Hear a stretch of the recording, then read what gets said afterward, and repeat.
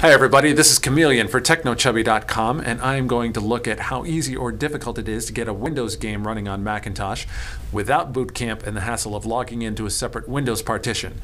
This time around, I will be attempting Carmageddon II, a pretty violent little racer from 1998 where you get more points and time for demolishing the other cars and running over pedestrians rather than actually running the race. So let's get to it. Okay, we are going to start by starting up crossover games. And so the auto run actually identified the disk, so we are going to say open with crossover games, and actually we're going to go with advanced install. Crossover software installer. We were going to say install unsupported software. So for this we're going to create a new bottle. Since this is, we're going to call it Car 2.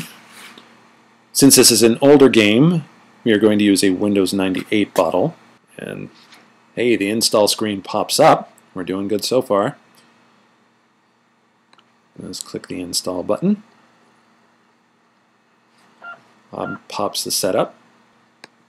Click on next. Go to the regular destination folder.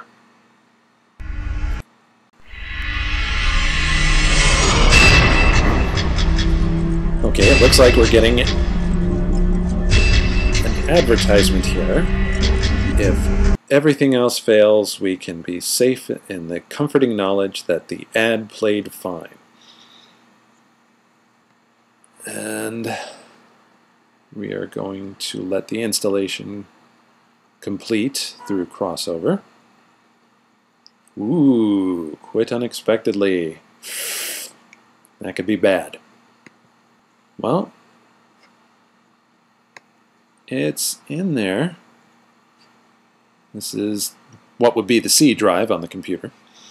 So let us make sure we got crossover selected. Go into the program menu. Oh, first of all, actually, I'm going to manage this bottle, Car 2. I'm going to open wine config.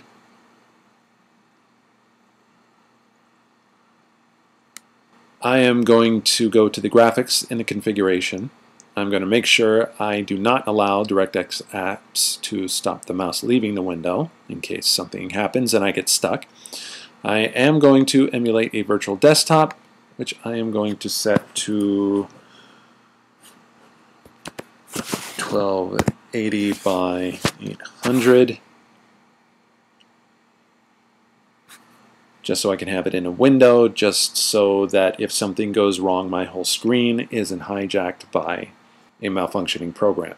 I am going to go to the built-in menu here, Interplay Carmageddon II, and here's the moment of truth.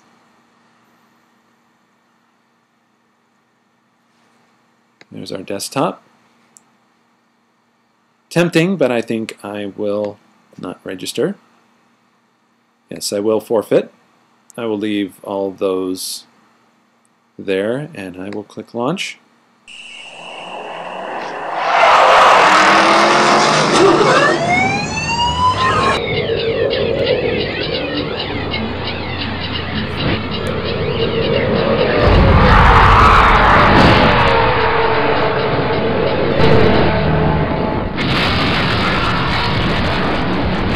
Sound was a little off, but I think that was the way it was to begin with.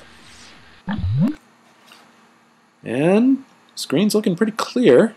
All right, let's see how it does. Let's do normal. 5, 4, Pretty good. 3, 2, 1, go! And pretty smooth there. I already wasted a guy.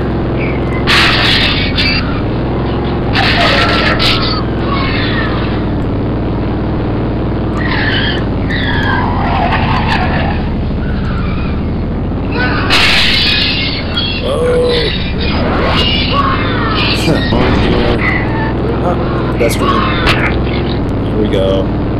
How horrific was that?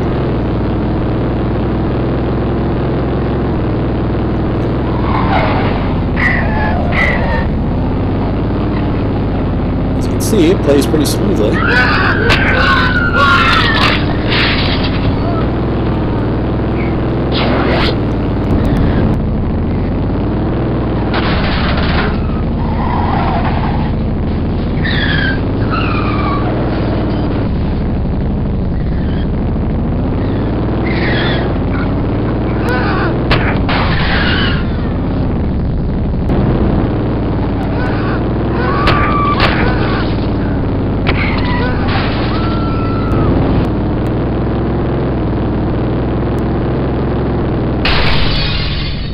So does it install? Yes, it installs. Does it run? Yes, it runs. Does it play? Actually plays pretty well. If you happen to come across this disc or you happen to have it in your archives, definitely give it a go.